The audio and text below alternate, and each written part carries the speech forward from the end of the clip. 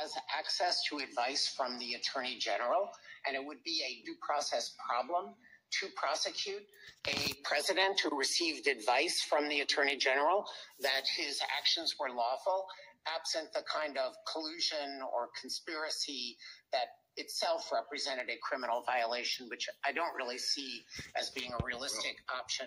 And then if I could say... So I've been just the last few minutes listening to what they've been talking about here. And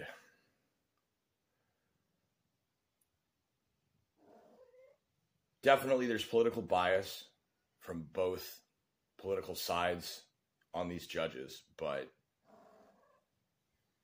the ones that are liberally aligned do not seem to understand that what they are pushing for will set the precedent that would allow criminal prosecution of Obama for extrajudicial killings of American citizens outside of United States borders, or completely open up the possibility of criminal prosecution without impeachment of Joe Biden for corruption. And Clarence Thomas just asked,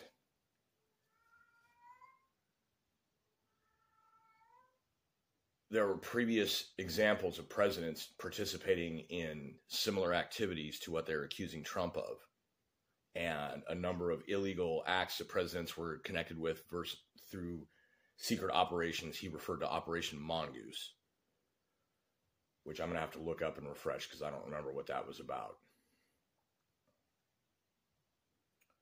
And why weren't these also prosecuted? Which is the question I have been asking since about 2005 when I was, made aware of all these things to that level. I'm waking things up at 2003, but by 2005 was where I was asking questions like that. I've been asking questions like that. The only answer I ever got was there's a process they have to go through and they have to impeach and convict first before you can do anything else. Now that we're getting to the point where they've attempted to impeach, they've failed to convict on January 6th stuff. You can't really prosecute him for anything relating to January 6th. Now they're going into oral arguments here. Meanwhile, he's got an Arizona state case where a legitimate objection and an alternate slate of electors, which is totally normally part of the process from what I understand, and has happened in just about every election that has taken place for the presidency, certainly in my lifetime and longer than that going back, that this has been part of the practice. But now they are going to prosecute one guy for using it. That's so uneven. That is so completely imbalanced. Either it should have already been taken care of, or obviously it's not a thing.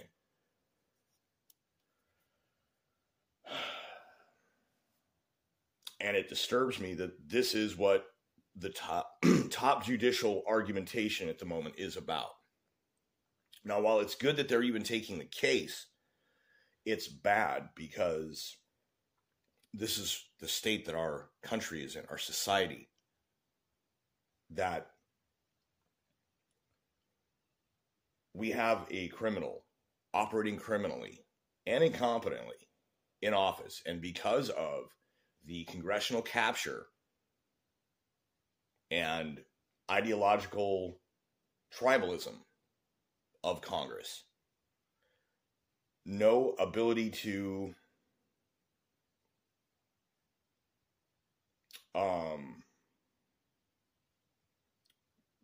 process an impeachment and run the trial will happen, right? That won't happen. It can't happen. Why? Because too many people are bought out in the side of Congress that has to put the thing together.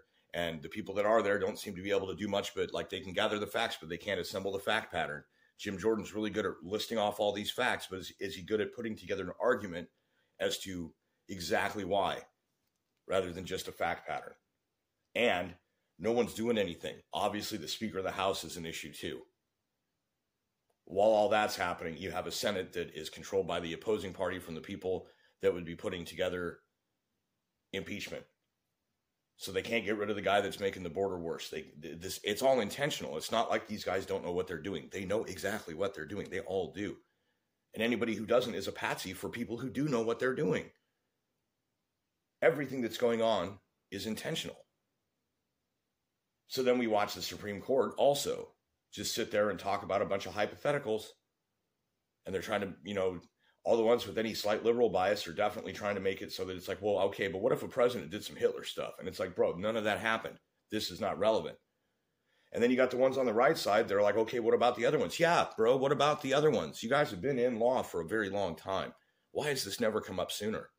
Well, I mean, what it ultimately comes to is a president assigns an attorney general. They appoint them. And that attorney general makes all the decisions based on what the president advises. So if the president or someone with the president's official signature behind it tells the attorney general, don't prosecute, they don't prosecute. And if they tell them to prosecute, they prosecute. The fact that it's state level people trying to prosecute is kind of hilarious, because that means that anybody should be able to sue any federal politician. U.S. government politicians should be, all positions, offices, representatives should be suable by the individual person then, by the same reasoning. So because the system is the system, it should not work both ways. It should only work one way. And whatever way that it's working is the way that it should work for everyone. Stupid like that. It should be better than that, but that's what it is apparently.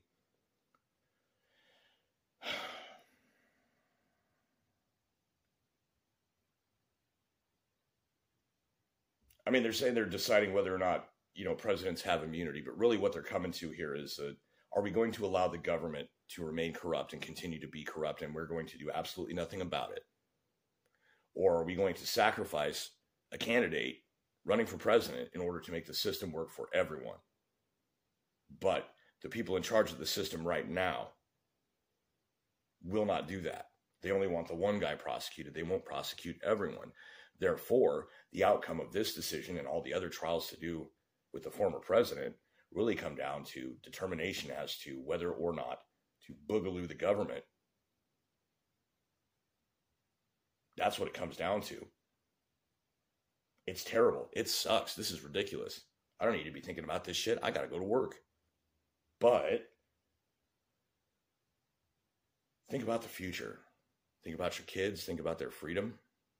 Think about what the world will look like if these people are allowed to continue running amok, being criminals, being corrupt, starting wars for profit, destroying civilizations, ruining countries for gain, for political gain or for profit motives.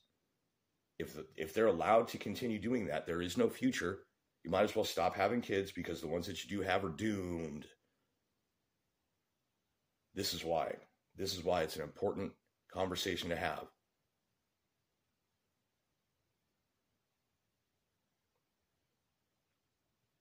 And if booging these people out and replacing them with people with integrity, or going back to a way of living that does not involve having an overarching set of rules attempting to govern everyone, maybe life will be better in general for more people.